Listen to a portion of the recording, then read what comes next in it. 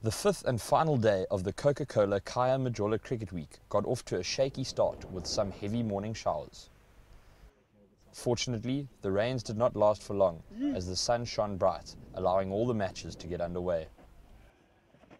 The unofficial final of the Coke Week was once again contested between Western Province and Gauteng, this time at the world-famous St. George's Park in front of a partisan crowd.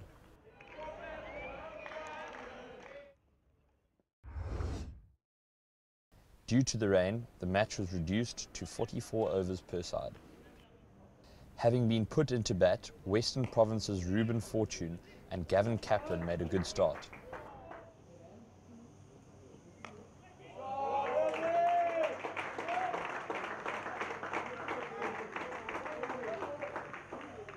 However, a lethal spell of 4 for 10 from Wiaan Mulder, followed by some impressive leg spin from Michael Weldon, saw Western Province dismissed for 162 in the 42nd over.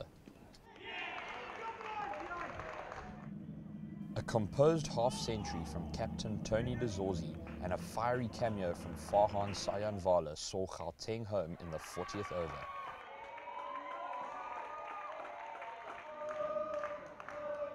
A relatively comfortable 6-wicket win in the end for Gauteng, who cruised to their third consecutive unofficial Coke Week title.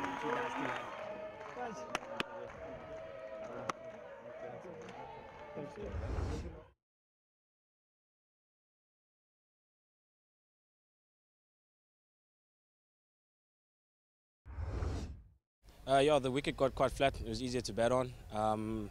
Vasconcelos and myself knew that we just had to give ourselves a bit of time, and then the part-timers would come on and it'd be a lot easier to get some runs. As one of the youngest players at the week, 16-year-old Gauteng leg spinner Michael Weldon was named the Coca-Cola Hero of the Day for rising to the occasion and taking 3 wickets on the hallowed St. George's turf. First 2 opening bowlers, they got us through very well, dotting it out, and yeah, it was good.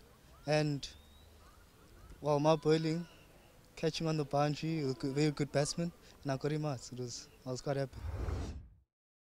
There were 7 other matches that took place on the final day. Dean Foxcroft took his wickets tally for the week to 18 as Northerns defeated KZN Inland. Northern Cape defeated Namibia in their low-scoring encounter. An unbeaten 96 from Ruan Haasbroek helped Northwest get the better of Limpopo. Southwestern Districts finished off an impressive week with a win over Mpumalanga. Aaqil Ebrahim bagged 4 wickets to set KZN Coastal up for a win over Eastern Province. Amazing figures of 10 overs, 7 maidens, 3 wickets for 6 runs from skipper Shaun Whitehead saw Free State down Boland. And a superb unbeaten century from Michael Weldon ensured Easterns finished their week off on a high. Then came the announcement of the all-important SA Schools team. Victorious Gauteng skipper Tony Zorzi chosen to lead a side that once again features Dayan Khalim, Kyle Verreyn and Shaun Whitehead. One of the umpires, Mr. Pius Nkosi, KZN, and Brendan Jonathan of Boland.